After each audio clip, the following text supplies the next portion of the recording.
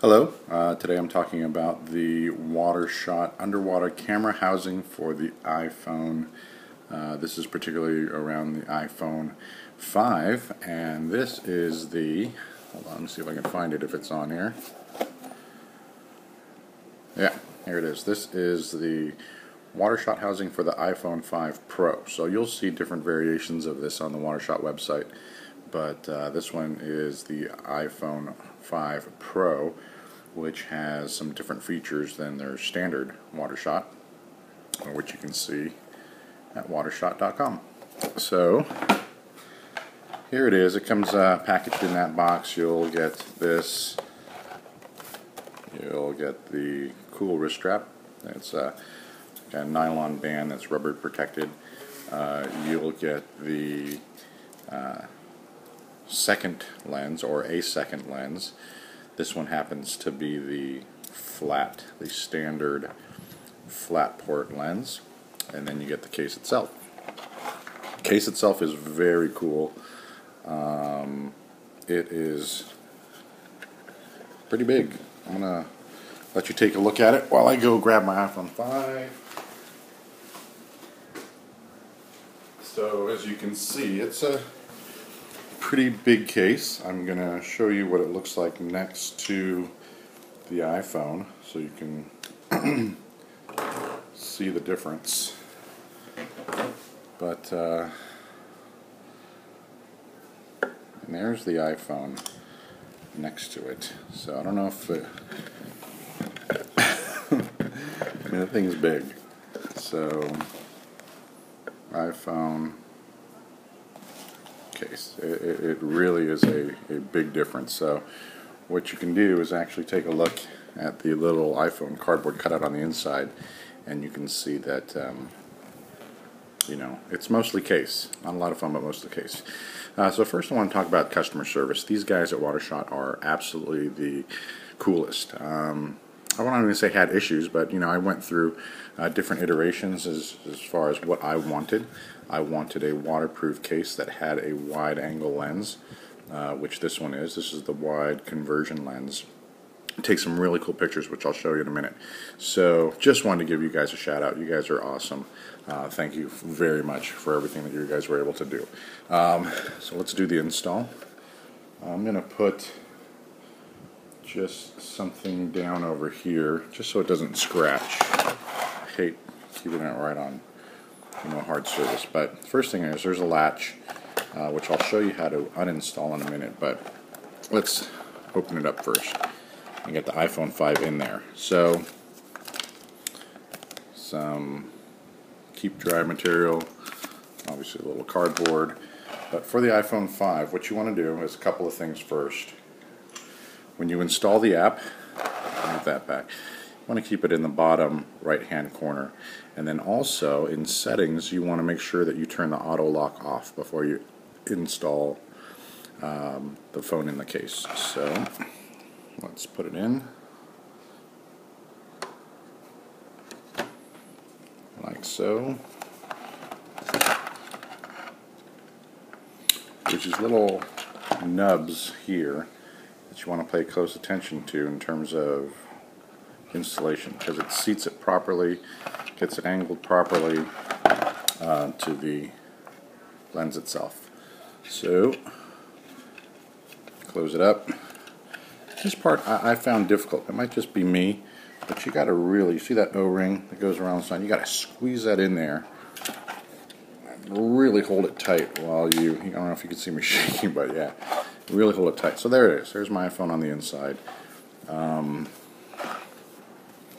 see if I can get a better angle here. Get this out of the way. Get this out of the way. So first thing you need to do is, once you have it in there, make sure that you make sure all the seals are seated properly. Make sure it's closed properly, and there's a latch. So you have your bottom right icon, you can see it down there. Your button will launch the app.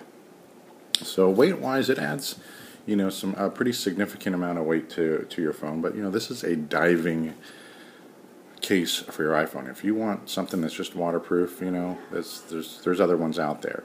But this is made for diving. I mean, this is a substantial case. Size, like I said, it's pretty big. Lenses are really cool. So can you see, I hope you guys can see, sorry I didn't mean to ask a question, but it really has kind of a GoPro fisheye look to it, which is really cool. And I'll show you guys how to change the lens in a moment. Design wise, man, this thing, I mean, they really took some time. This is high quality stuff, from the lens to this grip piece to the case itself. They have this rated for 190 feet submersion, if that's the right term. Not a diver, so giving you just a standard consumer level review. The buttons, really super tactile.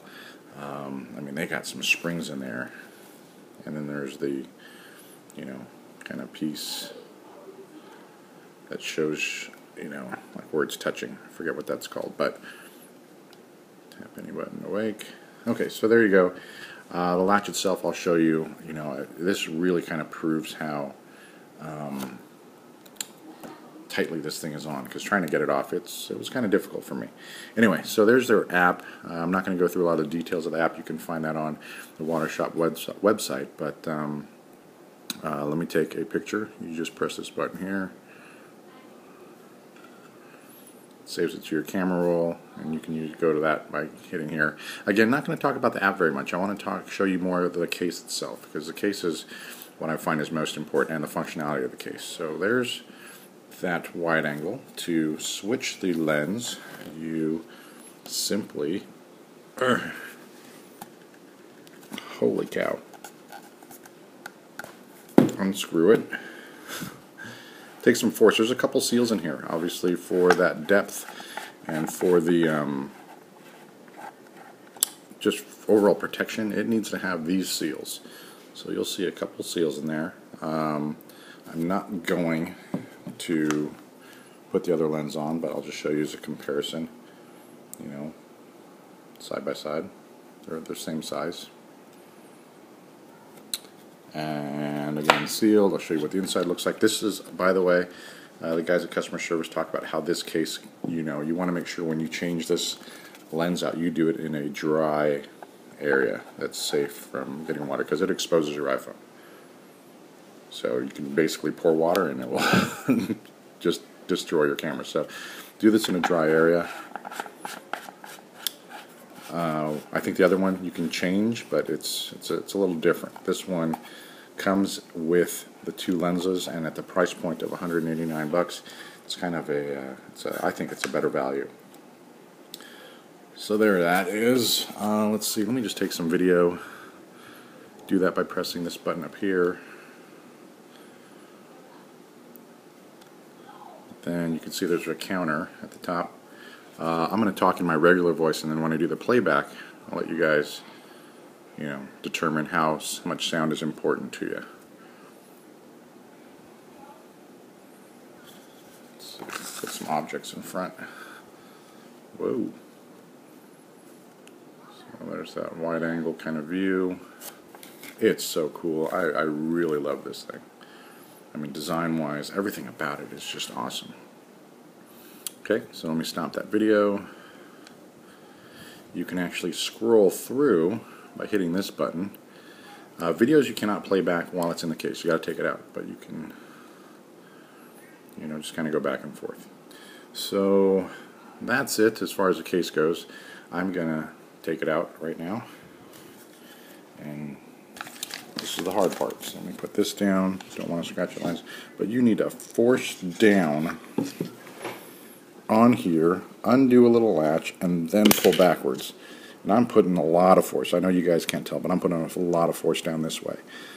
And then the seal, holy smokes, I mean, it's really in there. You're rest assured your phone is safe. Open this guy up, take this out, and there's your phone. So real quick, let's go here. Whoops. Let's go back here and see if you can hear.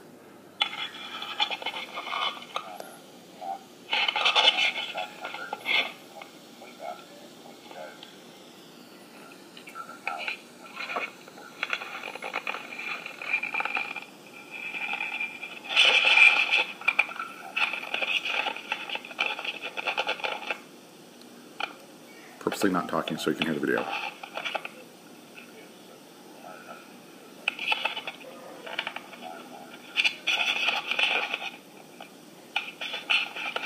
Okay, you guys get the point. But yeah, it's it really blocks out the sound. But like I said, if you're shooting underwater, you're not really worrying about sound. I'm assuming, again, from a normal person's perspective, not a diver. You know, I wouldn't care about sound. I don't know about a diver if they really need to get some sound. But there you have it. Show you the inside real quick. Local San Diego. There are those buttons I was referring to. Not sure what they're called, but that's it. So I hope this review offers you, again, just some more of the physical aspects of the case. I know that there's a couple videos out there with regard to the app itself. So if you have any questions, just let me know. Otherwise, again, this is the Watershot for the iPhone 5 Pro. Thanks for blah blah. Thanks for watching.